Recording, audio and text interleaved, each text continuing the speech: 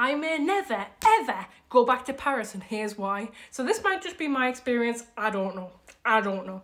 Anyway, I'm walking down the street in Paris. I'm holding my partner's hand, ex-partner now, by the way, walking down the street, and then a man just stares at me like, this is the first time I've ever been stared at in Paris, okay? So I'm like, oh, maybe they're just looking at my tattoos and that. Maybe they don't have many tattooed people here. It's full on staring. And then goes, I'm like, what? You looking at me? So, oh, yes, sir, I'll leave my partner and I'll come with you. What the?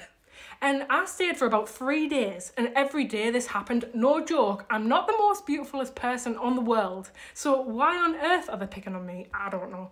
Anyway, or is it just Paris? Because it's never happened anywhere else in the world that I've been to. So then I'm walking along the street and I'm like, oh, isn't this lovely?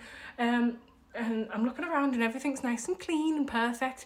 And then there's just a massive bin, and the bin's got things piled on top of it. And I'm like, this is going to topple on top of me. Is this like all of Paris's junk in one place? What is going on? And then I walk further along and there's homeless people lying on the floor. Literally got their nose on the floor.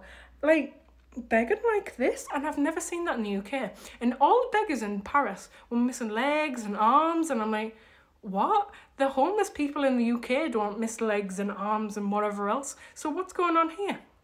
And then you walk further along and you go to the Eiffel Tower. Now, when you get to the Eiffel Tower, there's like millions of scam artists underneath the Eiffel Tower. And obviously, like, I'm the one to fall for it. People like me are the people that fall for it. And a little child's like, hello, can you please help the children? She's holding a scabby bit of cardboard and a scabby piece of paper on top. And she's like, I just need some bank details. I'm like, oh, of course, I'll help the children. Ex-partner pulls the pen out of my hand and he's like, no, we're not doing that. And we walk off. And I'm like, I nearly got scammed by some child on the street.